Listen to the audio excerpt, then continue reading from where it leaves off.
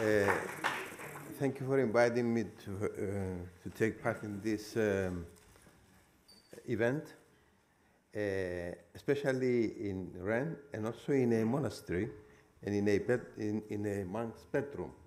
That's well.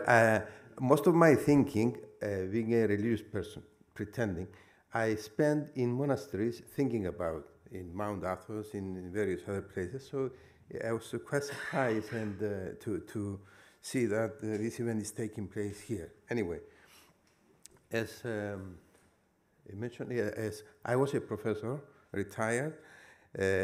Now I'm an expert in the discussions at the European Council for the European Health Data Space. So I can tell you a few things about, if you like, later.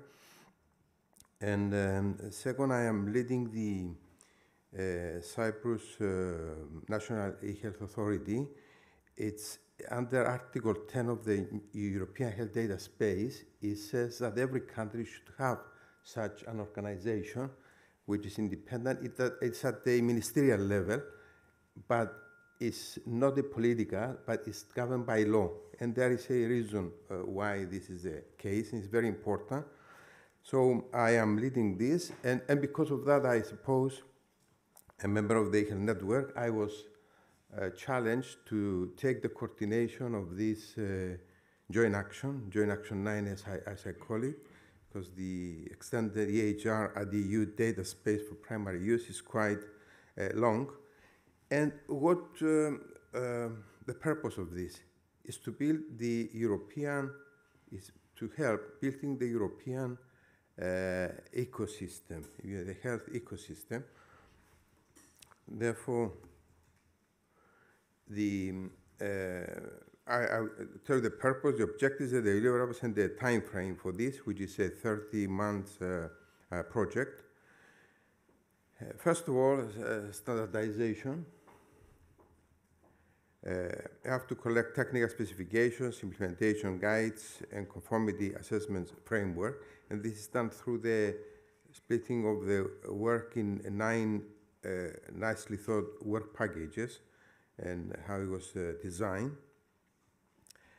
And second, we're going to think about the security framework, technical specifications, and use cases, and actually use the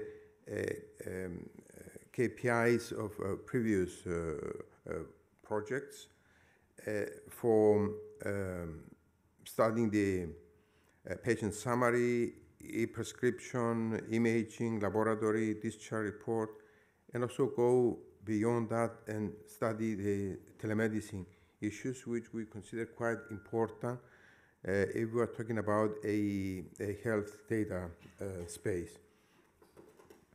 Then the definition and the integration profiles of an interoperable electronic health record. I mean, we all agree that there's no need to talk about interoperability if what you transfer is not understood at the other end. So I give great importance in understanding and agreeing on what you transfer, not so much on the size, but what you get, you must be able to use it, not just file it. So interoperability in the integration of the providers is quite important in this project. And as I said, what I mean by that, the EHR extended format to be useful and meaningful and understandable. What do we mean? Is to study separately the blocks, healthcare workflows in primary use, the legal compliance, data exchange standard, certification and labeling, seamless data exchange, data privacy security, communication protocols, documentation, even training is quite important. I mean, all these must become one objective and see them as as the core of our and the definition of the integration of the profiles of the electronic health record, expressing in there the vital signs and the data coming from the patient, being a patient-centric approach. That's another quite important consideration. I put that right at the beginning, to have it a patient-centric. And to my understanding, when you do this, and will contribute towards the European Health Union, which is the dream of the politicians, the dream of the commissioners, the dream of Europe to reach this stage. So these are the prerequisites, and I hope that this joint action will bring people together and contribute towards that. And I have, of course, specific targets: the adoption of the EHRF in all EU EHR systems, promotion of EHR cross-border healthcare use case beyond My Health at EU, because we say it's important to mention this, beyond My Health at EU. Having said that, Cyprus just became, passed the test, and it's going live 2nd of October. So you must update your map.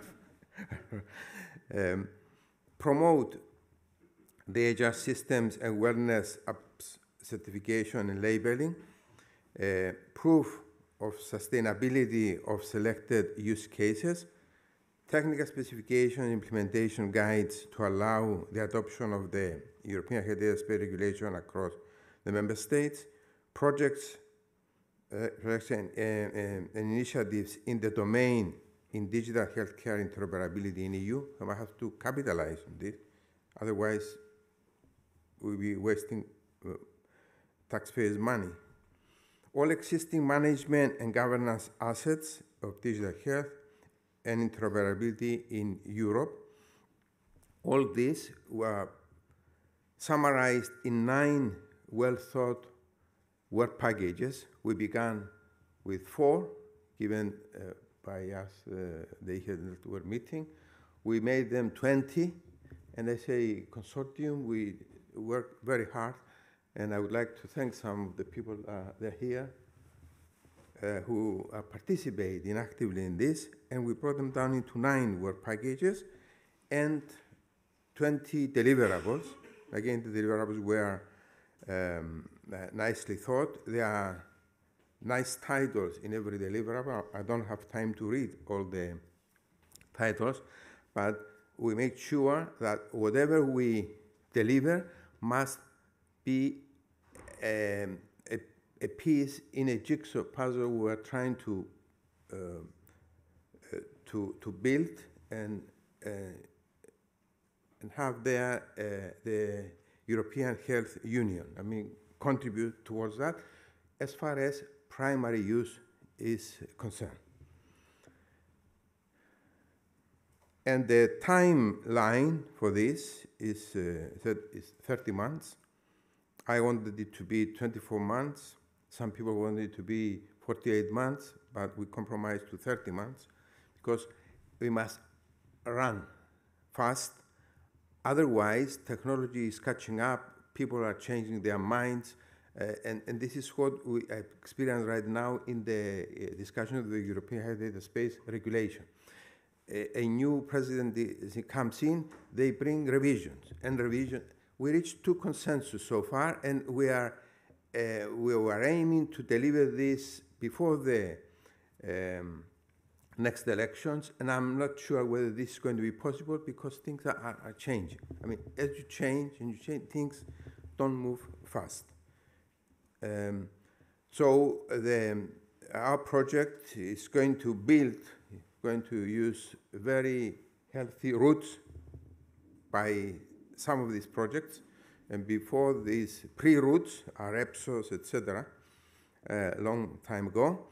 But we're aiming to build and with this project to grow a tree which bring cooperation among member states, preparation of the foundation of the improved primary use, new regulation of the European health data space, that's what we're looking for, empower individuals to control their health data, and strengthen health systems practically and just theoretically, hoping that this will be the heart of Europe and have a Europe fit for the digital age. I'm finishing, and here we have almost all member states participating everywhere, all the citizens involved actively, agreeing.